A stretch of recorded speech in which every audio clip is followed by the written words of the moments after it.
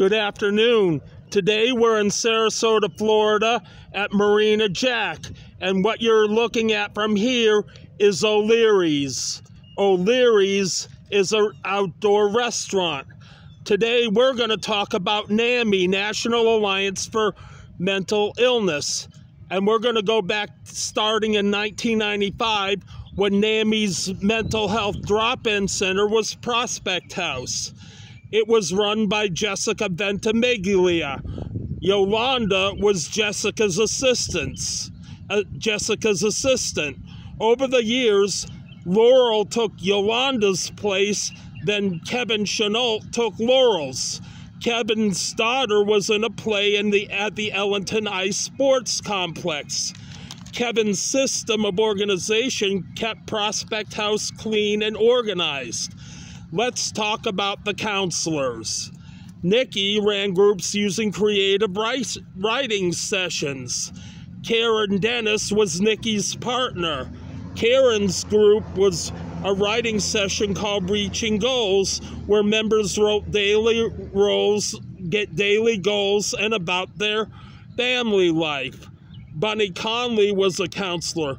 Bunny's firmness, understanding, and advice matched Nikki's.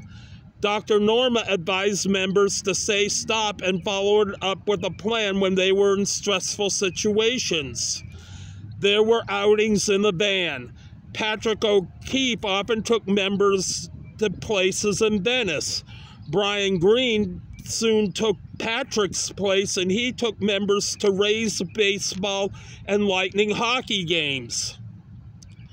Francine later took over and took them to art festivals.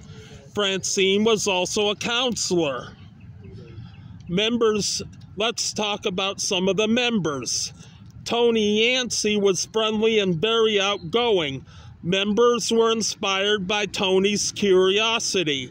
Dennis Lawless and Dennis's best friend, Sean Freed, played the Three Stooges at NAMI'S talent shows. Jamie Roberts went on a lot of outings, as well as Jamie's best friend, Russell Persqualdo. Andrea Stowbridge was also very outgoing, as well as Viola Filpowicz. Viola's Polish accent and her desire to learn American culture gained a lot of support from members. Rebecca Davis was outgoing, and several members had fun at Rebecca's birthday party. Natalie Knapp was friendly and gave people nicknames. Several of us met Natalie's housemate, Marissa Dine-Snitzer. Scott McCanna had a great sense of humor. Scott McCanna's neighbors were Charlie Van Orden and Helen Flanders. Charlie and Helen later joined Prospect House.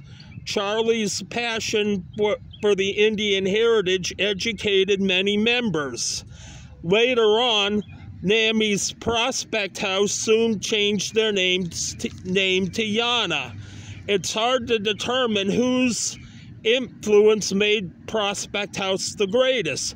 Was it Jessica's, Yolanda's, Laurel's, Kevin's, Nikki's, Karen's, Bunny's, Dr. Norma's, Patrick's, Brian's, Francine's, Tony's, Dennis's, Sean's, Jamie's, Russell's, Andrea's, Viola's, Rebecca's, Natalie's, Marissa's, Scott McCanna's, Charlie's, or Helen's? The answer is simple: everybody's.